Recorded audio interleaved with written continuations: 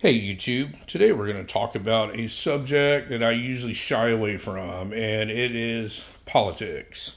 And the subject for today is going to be firearms and politics and how they intermingle and some of the things that people need to think about.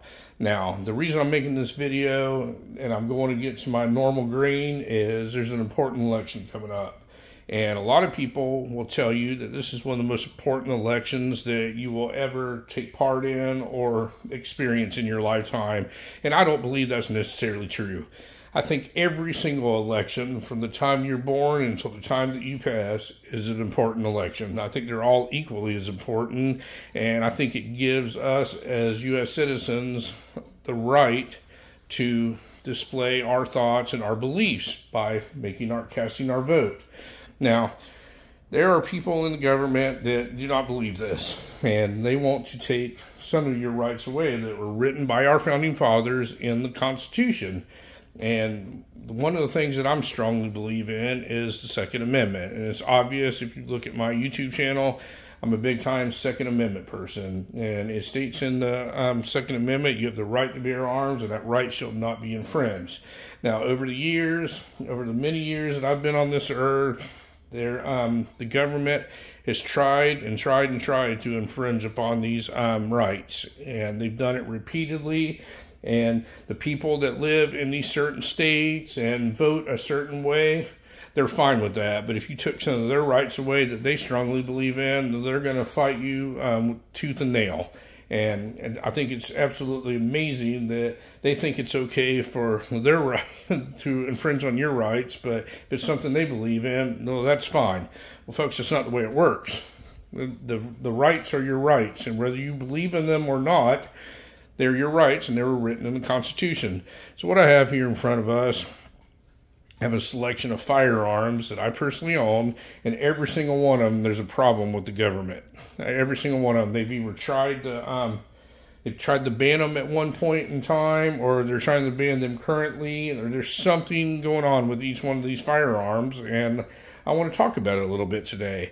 So in 1994, the Clinton administration passed an assault weapons ban, and what it was one side compromised a little bit to pass this assault weapons ban, and they've been trying to do it forever. And the definition of assault weapon is, I don't know, and neither does anybody else. You can't tell me what an assault weapon is, because there is no clear defined definition of an assault weapon. But they tried to define it in this assault weapons ban, and the only way it really got passed was there was a 10-year sunset. So after 10 years, the assault weapons ban would be lifted, and we'd go back on our merry ways. Well, folks, what did that really accomplish? All it did was put a lot of people in economic hardship that manufacture firearms. It made law-abiding citizens who collect firearms and are into firearms, made it a lot harder for them to obtain certain things, and it drove the price to the roof on things that already existed. So nobody won in that. The crime never went down. It's been proven time after time after time. It did nothing except for cause problems. Well, they try and do all this again, and some of the things that they tried to ban and some of the logic that they came up with just absolutely makes no sense to me. It doesn't make any sense to me. So what I have here, I have a few things that I'm going to go through with you, and I'm going to show you why the government is not logical. None of them that are voting on this know anything about firearms or what they're talking about. All they know is they think something is evil, they don't believe in it, and they want to do away with it. And the way you can make a difference is at the voter box.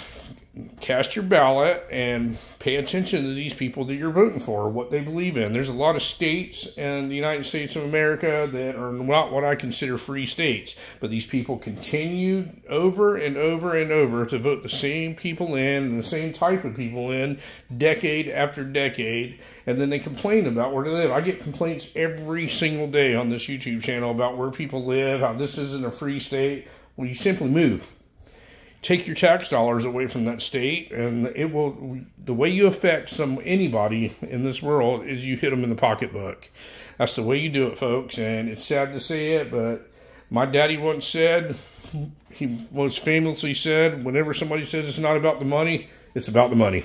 It always is, folks. So let's go through a couple of these things and show you some of the logic of the government. Now, I've showed pretty much every one of these firearms before at different times, so I've never shown it on this particular subject matter. So we're going to go through a couple things here. So what I have here is I have a Ruger Mini 14. This is a really old Ruger Mini 14 from the 70s. I believe this is a first year production one, and this was manufactured by a company called Ruger, and it was started by Bill Ruger. Well, Bill Ruger was not your friend, folks. He's not a firearms guy, and he'll never be a firearms guy. He'll never be anything now because he's no longer alive.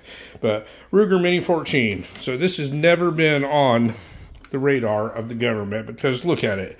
It's got a wooden stock and it doesn't look evil. But in all actuality, this is a semi-automatic, magazine-fed rifle that shoots the same rounds as the evil black rifles. And Bill Ruger, while he was alive, never believed in having a magazine, a detachable magazine that held more than 10 rounds. And you could not buy a Ruger magazine during the assault weapons ban or any time that he was alive that held more than 10 rounds unless you were law enforcement or military. But as soon as Bill Ruger passed, Ruger got their act straightened out and they started manufacturing stuff. Now this rifle is identical in every respect to the one below it. They're both, I mean, this one was made in the 80s and this was made in the 70s. They function the same way. They do the exact same thing. But the difference in this one is it has the stock on it that folds. So you open this up and it has a folding stock on it. And that made it evil. It instantly made it a banned item in the United States during the assault weapons ban. And I cannot imagine how this will make a weapon more deadly. I don't understand it, but that's the government logic in it. You can't have it with a folding stock, but you can have it like this. The same action, the same size barrel, same rounds. This one happens to have one of the evil large capacity magazines in it, but so does this one during the assault weapons ban. You could not have a magazine that held more than 10 rounds. This one holds 40 and this one holds 20. Both of them were illegal then. But this rifle was especially illegal because it had a folding stock on it. It's the exact same rifle in every way. How is that logical? Is this one more deadly than this one? It absolutely is not. Same round, same action, same trigger, same manufacturer. Makes it look different. So how does the looks of something make something more deadly or puts it on the quote-unquote ban list? Ask the government, folks. This is the people that some people continuously vote in the office, and they're the ones that's deciding what your rights can be. So another one we're going to look at here is this Mac 11 here. This is a Cobra Mac 11, and this is from 1989 is when this was manufactured. This was specifically on the list. It said you cannot have one of these. They specifically named this out. You cannot own one of these. Now, what is it, folks? Well, in real short terms, it is a 9mm pistol. And they make so many different 9mm pistols in this in this world right now that you couldn't possibly name them all. But this was one of the ones that they didn't want you to have. And I have no idea why, because that is the most awkward shooting weapon that I have ever personally fired. I own it. I own it because I think it's cool, but it's very awkward. It's very heavy. It's a handgun, and you can't hit the broadside of a barn unless you really learn how to shoot that thing. And the sights are horrible on it. It's just everything about it's bad. It has a 30-round magazine in it. They don't like it. The magazine was not the reason that thing was banned. The reason it was banned is because of all the movies that came out. Everybody had watched Miami Vice and all the gangster movies, and people were killing people with Tech 9s. I guess if they had had lever action 22s, those would have been on the assault weapons ban, but they weren't. They think those are fine. So we've covered a couple of those. Now the next thing we're going to get into is this little guy right here. This is an AR pistol. They absolutely want these done away with. They don't want them. So mine here is configured with nothing on the end except for a buffer tube. This is required to make this rifle, well, it's not a rifle, it's a pistol. Make this pistol work. You have to have that on there. If you attach any kind of brace or stock on this thing, you attach a stock on it, it instantly becomes illegal because it's a short barrel rifle. The short barrel rifle is an NFA item, and you have to register it, and the government tracks it, and you have to pay a $200 tax stamp, and all kind of stuff, man. It's just a big hassle. So people came up with the concept of having a pistol and calling it an AR pistol. Well, they started attaching braces to them. I don't know why the government has a problem with the braces. It doesn't do anything more than it does in the configuration it is right now. But they absolutely, the ATF published a rule that got struck down in court that says those are illegal. You have to register them with the ATF, or you're going to be a convicted felon. Well, folks, that didn't fly because the ATF doesn't make rules, nor does any government agency that has an acronym in it. Any of those alphabet agencies do not make laws. What makes laws is the congressman. Congress makes laws, and you are fixing to vote for all the congressmen. So I want you to think about that before you go and cast your vote. So the other one we're going to look at here is this AR right here. This is an older Colt, and as you can see, it's not loaded. And right here on it, it says restricted military law enforcement use only. It says it right here on the roll marks. And this was made during the assault weapons ban, and you could only buy this if you were a military person. And the reason it was because it had this bayonet lug on it, it had this flash hider on it, and it had this pistol grip on it, and it had a telescoping stock.